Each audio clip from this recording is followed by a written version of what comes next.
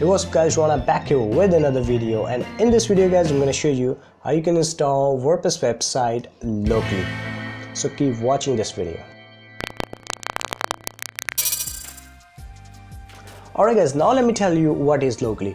So locally means whenever you install your WordPress website as a locally, you installing your website only on your computer system, and all the database of your WordPress website will be stored on your hard drive. So your website will not be live unless you want it to be.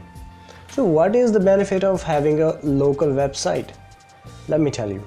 For instance, you are planning to buy a hosting or domain from hosting provider company, but you do not know about WordPress, like how to deal with it, how to add post or any kind of stuff. You do not know about WordPress at all, but you wanna switch your website into WordPress.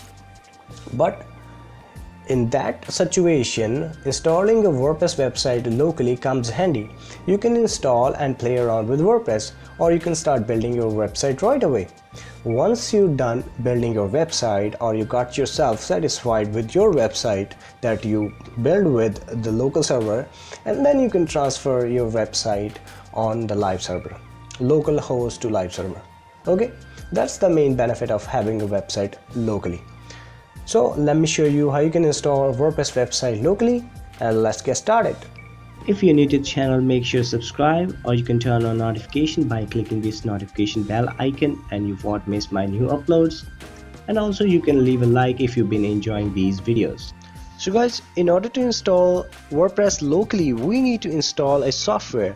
So open up your google.com and let's just type local by Flywheel, and let's just open this first website. Open this in a new tab. So guys, this is the main website, and this is the software that we're going to install, and a lot of features in this software you can see. And in the back in the days, they developed this software only for Mac, and now you can download this for PC as well. Let's just click on free download, and it's according to your computer system. If you have Mac, you can go with this, and if you are a Windows user, you can select this tab right here, and let's just fill the details in it, and then you have to click on get it now, and it will download automatically. Let's just type these details here.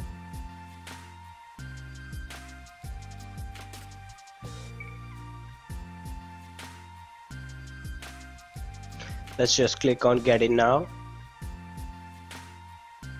So now your downloading will start automatically. If it doesn't, then you have to click on click here. So guys, as you can see, this software is 451 megabytes, and let's just click start downloading. So guys, I'll be back once this downloading will complete. 20 minutes later. Alright guys, as you can see, downloading has done. Now let's just double click on this software, and now let's just install the software.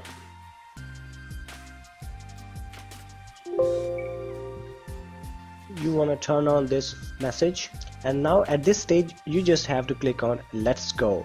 So this process will take a while, so I'm gonna speed this up. It may ask you several times for your permission to proceed this process. Just you have to click on yes.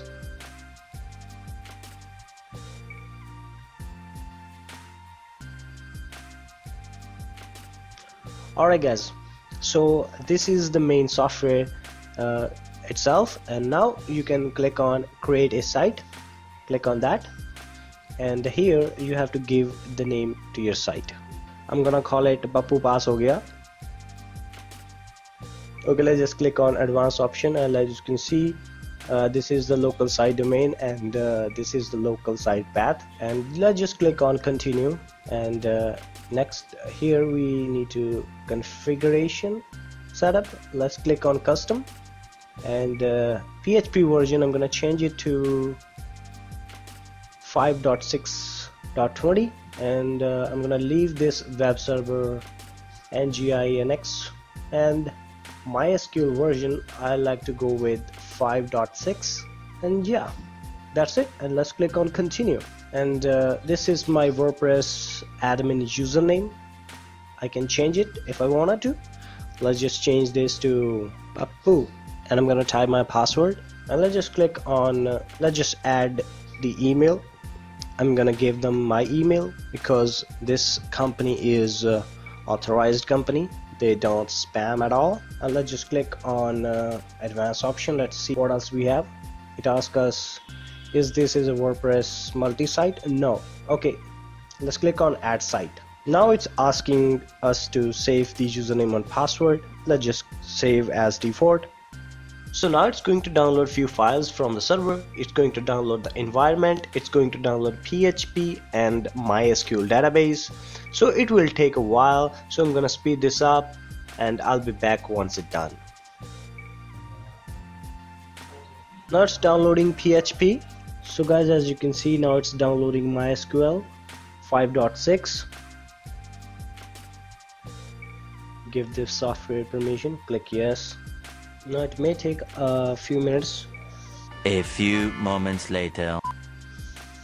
Alright guys, okay, let's go to the database. So as you can see, this is the database panel. This is the SSL. You can add SSL certificate if you want to, and this is the utility. And on the bottom here you can see this is live link that I will show you in just a second, but let's go to the site.